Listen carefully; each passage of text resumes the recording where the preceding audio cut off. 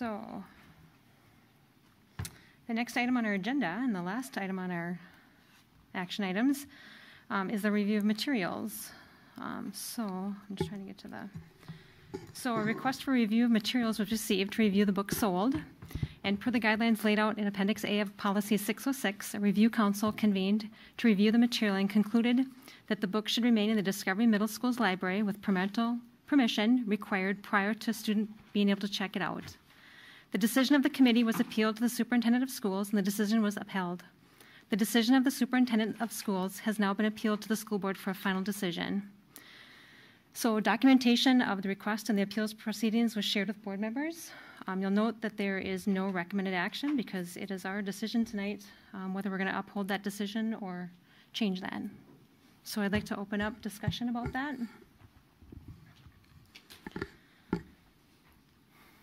I have a couple questions. One was the committee recommended that in order to check out the book, a permission slip be signed. 5 years ago, when this book was brought up to the school district for removal then, it was in a part of the 8th grade social issue book club choices. At that time, it was decided to remove it from the selection, I understand, of social issue book clubs, but it was left in the library. At that time, also, there was a process for the social issue book club to have a permission slip signed with a list of books your child might be interested in reading that would have to be signed and approved by the parent. My child, in my experience, that permission slip never made it home. It was never signed. My child was still allowed to participate in Social Issues Book Club, and I only found out about that the book club even took place months after. So with that recommendation of the committee that a permission slip be signed, I'm wondering, what is the process we have laid out to get permission from parents to check out this library book? How are we to be ensured that the process will stay in place and not be removed in a couple of years? And what is the consequence to a staff member who possibly checks out the book to a child who does not have permission?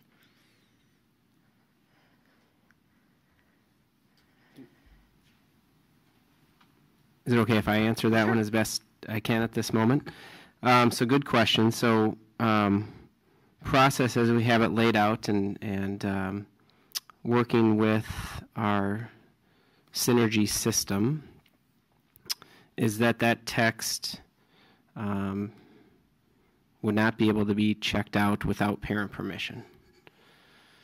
So there would be an indicator or a designation on that text that it's not to be checked out without parent permission. And does that help? So there was kind of 3 questions there, is that right? Yeah, a lot. Yeah, but let's start with that one and would welcome additional feedback on that. So one of the reasons why the permission slip was pulled from the social issue book club is it was cumbersome for teachers to keep track of and stuff. So how are we going to, what's the reassurance that we approve it based on having permission slip signed, and then a year from now, the permission slip thing goes away?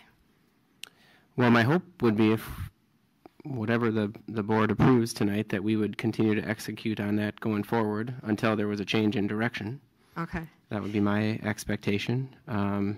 Like many things we do, unless it's, those of you on the Personnel Committee know about memorandums of understanding that are typically redone annually. But most of our things, once they're set in motion, and I think Trevor even spoke to this on the finance side tonight, those continue. So I don't have a different, if that's the decision we're going, then let's go that way and stay that way until we have a different direction. Is the book going to remain on the shelf for access to read in the library without parent permission? I think that's a good question, is how might we? And I know that other school districts are doing this, so how do we learn from others about what's a best practice? Now, given some of our literacy challenges in the world, if we had kids sneaking into the library trying to figure out how to read books, that would be an amazing accomplishment by a teenager.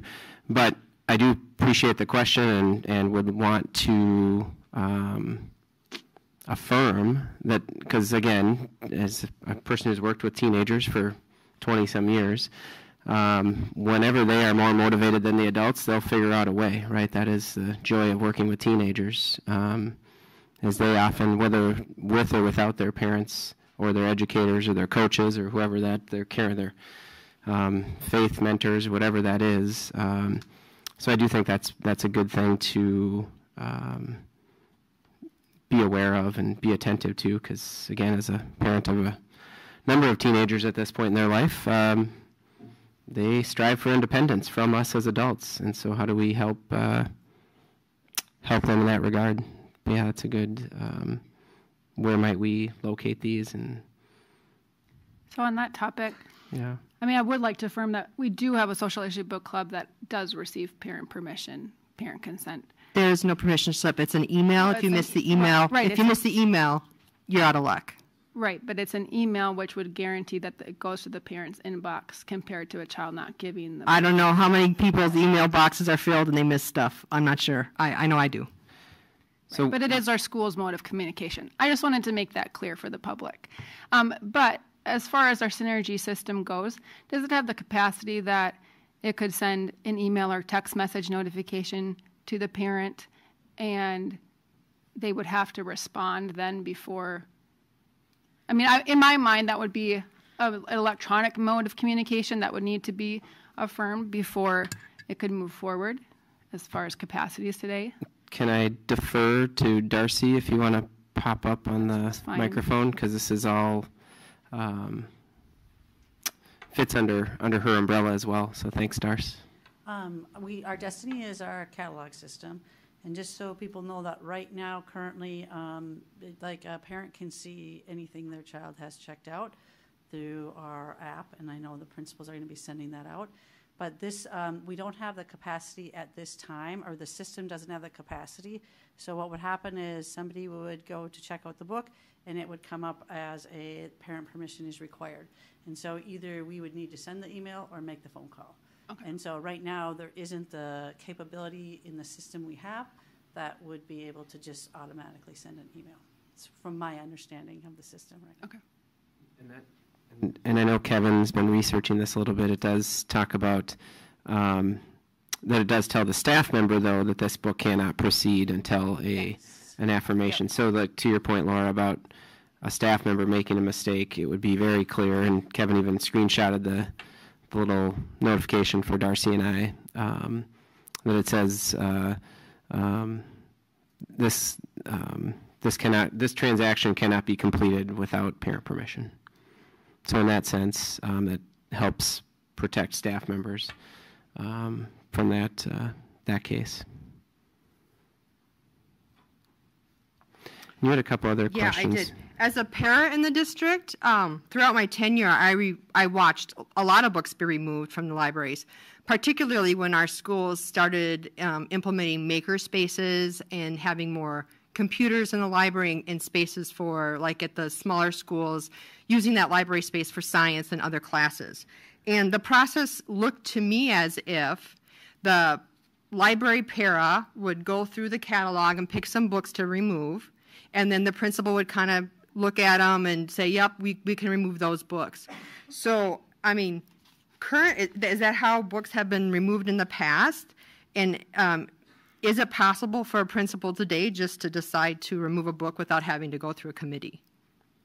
So as far as past practice, and I know this happened with pretty great intention when we moved from Jefferson High School to Alexandria Area High School, is to go through the records everywhere, the history of circulation history, I think would be the right way to say that from a media specialist standpoint. And then books that aren't being checked out, yeah, I think that's and I think you even see that in public libraries as well. They'll have a sale of books or free books or whatever that happens to be. But yeah, that process I think is one that has served, and like you said, we've done that in a variety of ways depending on space as well. I think one of the challenges, and I think you brought this up here, Laura, is, as I know, as we went through and schools across the state really went through budget reductions. So you think about the Great Recession of 2007, and then you come to the public impact is usually trails by a couple years when you ever have economic downturns. And so our I know the public impact, and again, I wasn't here at the time, but my understanding is 2011, 2012, 2013, I think a lot of us in education were zeros for raises and budget reductions across the state, and I know our media specialists, I think at that time, was part of that reduction, and which is part of the appreciation from a curriculum policy committee, and even the state of Minnesota, I think, has recognized this. They did add funding back to help libraries to, I think, support some of that refresh or reinvestment. And I know Darcy and Kevin have actually been working through interviewing, and we'll have that as part of the personnel recommendations for October, that we did find a person to do, again, a review of that circulation and how do we make sure that also maximizing our Destiny software system in a way that we can get it to work for us and with confidence as well, with some expertise in that area. So that was part of the work of the last few weeks as well. So I thank you for taking a question. There's just one more. So the process has been interesting to watch, and I'm a little frustrated with how it's kind of played out and how it's ending. For example, the committee that was formed had a couple weeks to review the book. They met twice to discuss it. We were informed at 5 o'clock on Wednesday.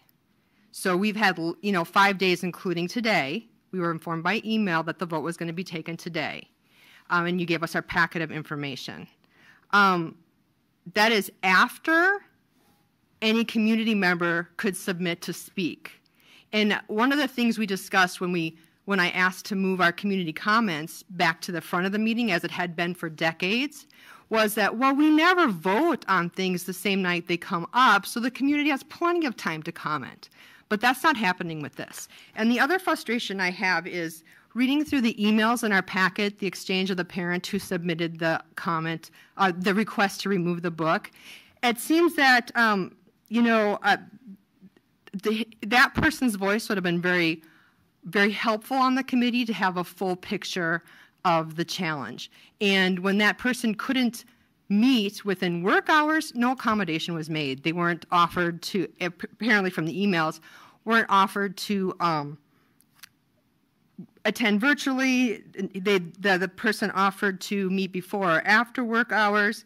And is this correct? Was there any attempt to accommodate the parent who submitted the request to participate in the committee process? Well, it's probably a good question to ask back to that parent. And again, in my recollection is was their response that they put in writing, did that affirm their current position of their perspective of the text? And I thought they communicated effectively in their writing. And so did they have anything additional to add? I think, and to your point, this policy 606 really has had an evolution since 2018 for sure.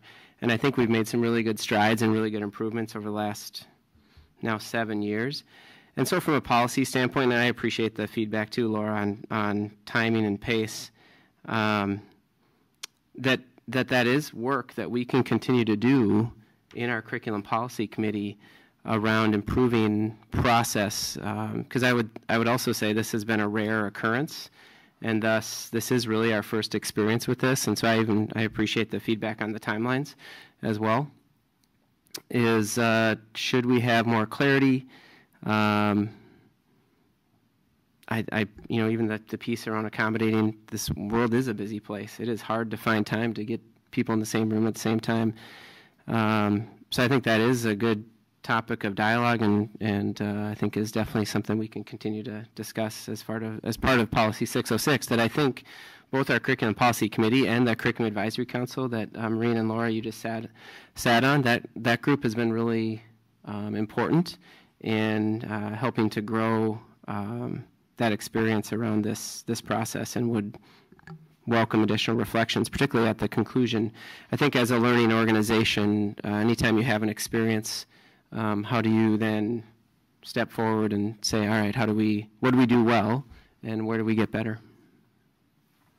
I will just add that as far as the timeline of communication, we did know in our weekly updates on September 8th that it likely would be coming to the board, and September 15th that it was appealed to the superintendent. It stated in our weekly update that the superintendent's decision was appealed. in our weekly update email. And it encourages Yes, us to get but- the book to read. Right, There was no indication that it would be at this meeting.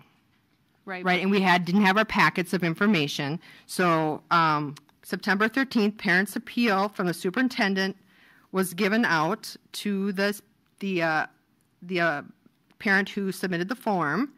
At 4:07 on Wednesday, the superintendent informs the parent the book will be brought to the school board. That was last Wednesday, and that's when we found out also. So that was on the 15th in our weekly update. It said that the superintendent's decision had been appealed.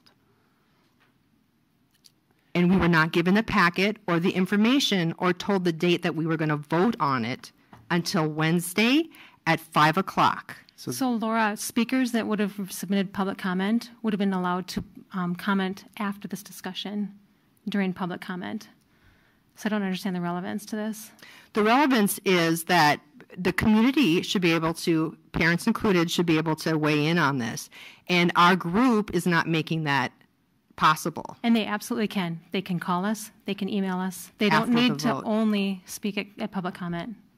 I think And the what do other, they do? the other piece too, and so again, I think sharing the experience, sharing the feedback, that is helpful. The timeliness, because I mean, really in the end, the board could have said, we're going to do this in October, we're going to do this in November, and yet out of respect for the parent who made the request for a review of materials, is it better to do that sooner? I don't know, maybe that's not the case. Maybe it would have been better to wait until October. And so that's good feedback for me as a superintendent. And then the other piece I'd say is maybe my clarity in that communication about my thoughts about where this should go. But I think from a pace standpoint, that was, if it did get to a board meeting standpoint, sooner seemed better than later from a community standpoint. Point of information, who decided that it would be tonight instead of maybe October or November? Just so people know. I offered that to that same point to Angie, said just from a pace of affirmation that it would be in the September meeting. Just to clarify, the board chair and the superintendent set the agenda. Mm-hmm. So I would just want to also point out that the official request by the parent was signed they submitted it previously, but they didn't sign their name to it until July 12th. So this has been going on. I think the parent probably would have been pretty okay with another month and maybe having some community Or why input. don't you make that motion? We can delay stuff. And if that's what you truly feel, then I think any of us can make a Community motion. showed up, we can move forward. I think for future, though, we should respect the process that we said we would do that, right? We said that we don't vote on the same on issues the same day they're brought up, the same month they're brought up. So the community always has chance to comment. That's why we don't need to move our comment section to the beginning of the meeting before we take votes. I will say I've had very respectful and cordial phone calls with the concerned parent, and would welcome that person's feedback at any point regarding process. So, again, I think this has been a rare occurrence in our district's history. I think the evolution of Policy 606 has been healthy dialogue, particularly at Curriculum Advisory Council.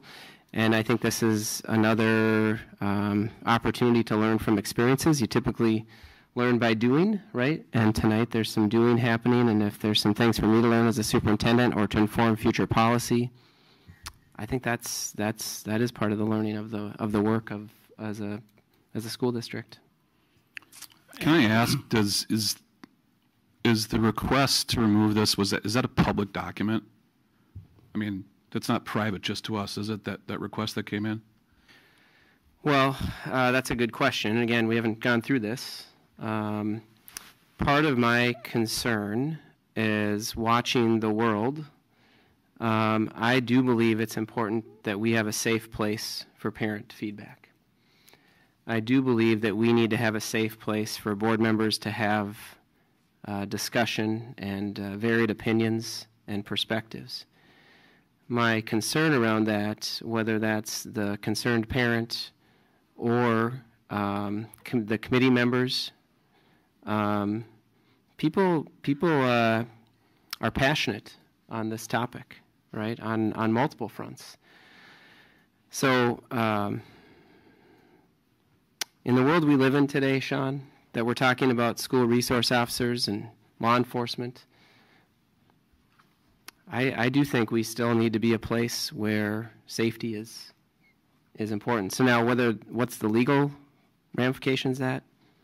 I haven't asked that question. The reason I bring it up, just, I'm a former language arts teacher, and language is really important to me, and I think part of that's just, and again, it's about teaching our kids and what they see. And there was a description of this book that was used that I thought was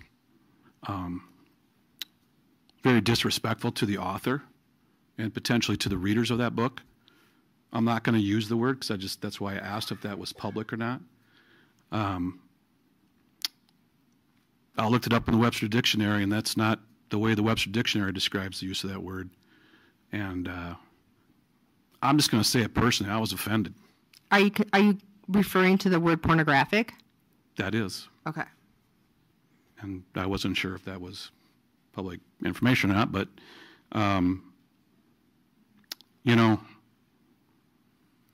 again, for the writer and the reader to use that word,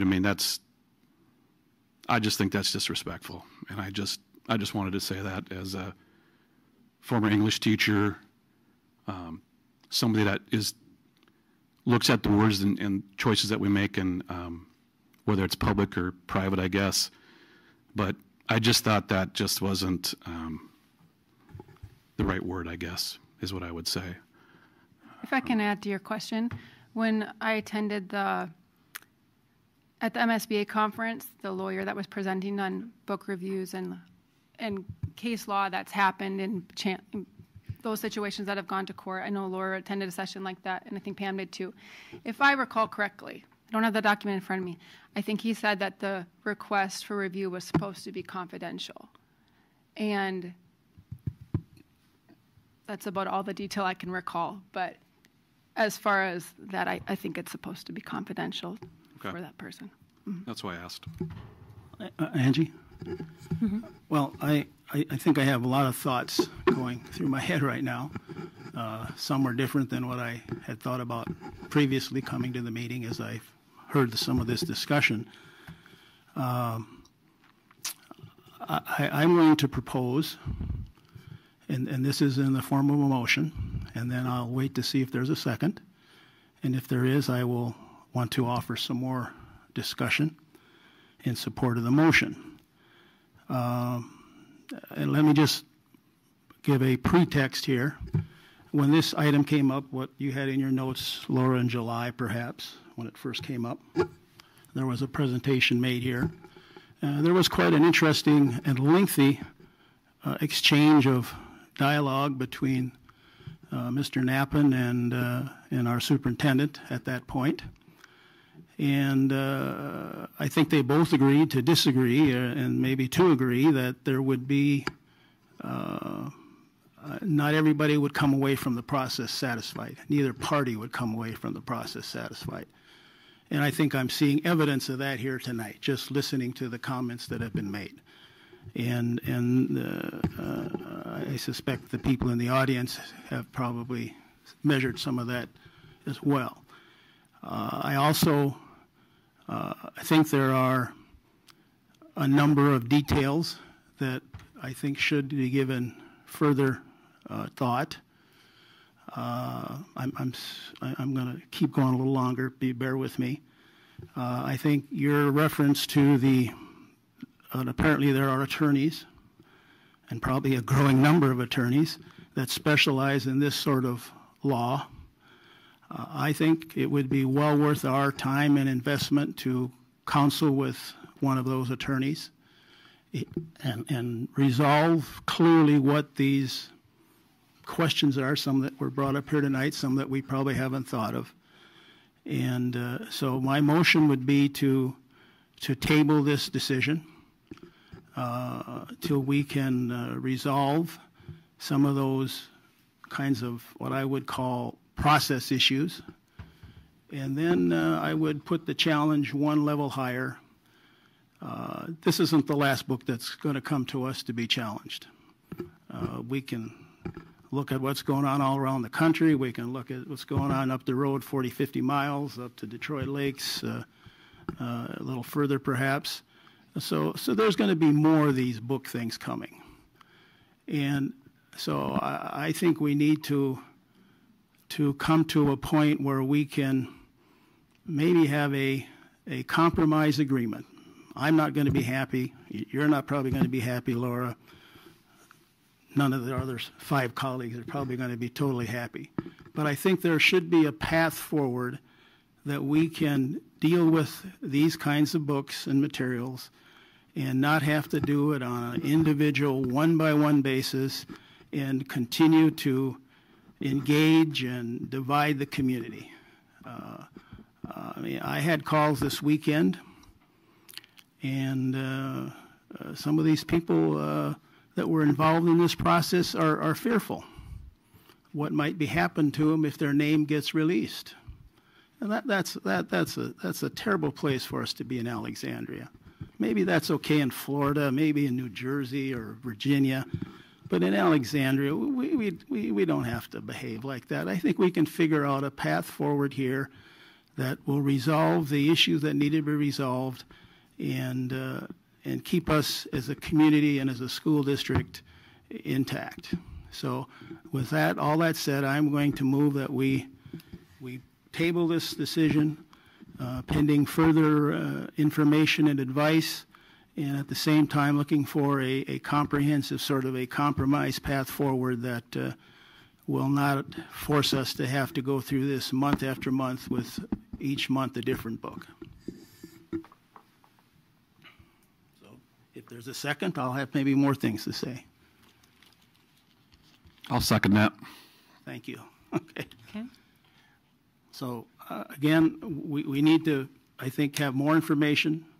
I think we're way back in January, Pam, you and I attended a breakout session at the School Board Association, and this is an activity that's fraught with legal minefields.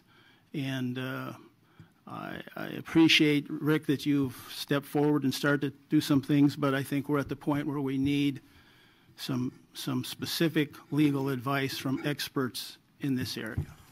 Alan, I just want to ask you, has there been any precedent set by any legal people in any of these districts? I don't know how, all the details of how various districts have done it. I would rather have advice from a legal expert that specializes in this law, okay? I don't want a real estate attorney advising us on this issue. I want someone that specifically deals with this law. I very much appreciate your thoughtfulness, Al. This book could be removed just because it's only been checked out twice since 2018. I mean, I think we need leadership, not lawyers, if we want to talk more and have more discussion about the content. I agree, too. I don't think this is the last book, and I think it's far better to deal with more books at once than a death by 1,000 cuts every month having a new book. I know there's a book, Tricks. No. What's the book that was already been submitted that we haven't quite started the process with? So we've already got one other book in process. Leadership, lawyers, and liberty would probably be the other L word I'd throw in there. And that's to Alan's point. Define liberty, right? Is it around parent choice? And I do believe parents should continue to be the first educator. I think that's really important. And I think we're working hard to make sure that that is a true thing. That hurt, by the way. So the leadership piece, we are working hard, I think you included, to be leaders in the community, right? And I get to see everything. I get to know all the stuff that's out there. So I think, and it's okay. I get feedback just about every decision that happens in the winter of 23 and 24. Half the people will say that was terrible, and then I'll make a different decision on a different snow day, and the other half will say that's awful. That is the job. I get that. What I need you to help with, though, is help then lead on the solution front. And Alan, this is a really creative idea. I don't know where this is going, and I'm happy to take direction from the 7 of you. But I also think liberty is a part of this. And somewhere along the line, parents, and I have great consideration for this, this parent perspective and this parent who submitted this review.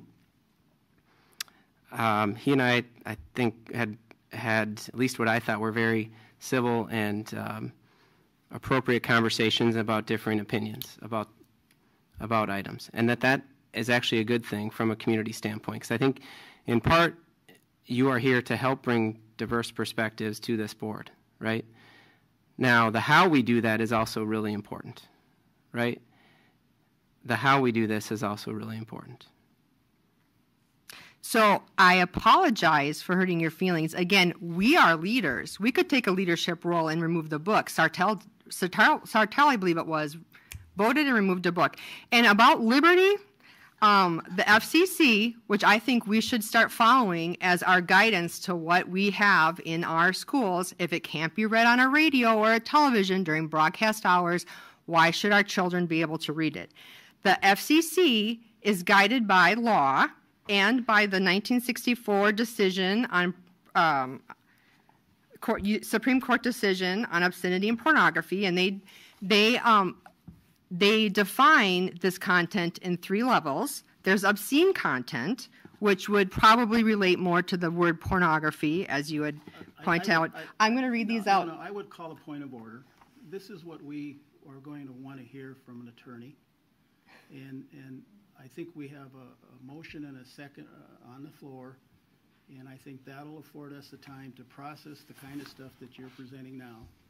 Our superintendent threw out the word liberty, and I want to point out to him that there is no protection by the First Amendment for obscene content, indecent content, or profane content, which I think numerous passages from this book qualify for. We don't need a lawyer to tell us that. We need to be leaders. Well, and I've read this as you handed it to me, the part that you circled, and I appreciate it. I mean, it's a interesting perspective, and maybe the Library of Congress has something on this too. I don't know. I would like to have more time to talk about it, but part of what you circled here says, taken as a whole. It's the part I circled. It's not taking one little snippet out of a book. Is there literary value to this book as a whole, as an entire piece? And that, to me, is the conversation. I'm not going to make that judgment. You know, I'm not part of the committee. I wasn't the one that decided to keep the book on the shelf or not. But I understand what you're saying, and I appreciate it. But even in your own material here... No, you're taken as a whole, it's not even protected. That's what I'm saying. It's saying, look at it. I mean, read it. It's talking about the particular book here, not like some form of liberty or something. It's about whether or not this is a literary piece taken as a whole. Taken as a whole, it's still obscene and not protected by the FCC rules. It's not allowed on public. I would just disagree with you on semantics on this one, but let's just take some time to talk about this some more. Maybe tonight isn't the right time. I would agree with that. But I appreciate more information. That's what I'm looking for. I think that's what Al's looking for, and I do appreciate it. But again, as you look into some of this, wow, I'm not a lawyer. I mean, you know, I like semantics, I like language, but a lot of this, you know, I would like somebody that has maybe longer experience than myself on some of these issues, and that's why I seconded Al's motion tonight.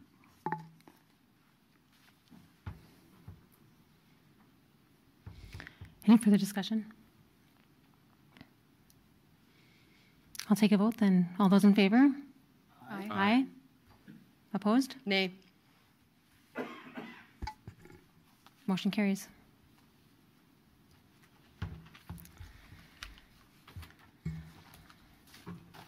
Okay, moving along on the agenda, I'm going to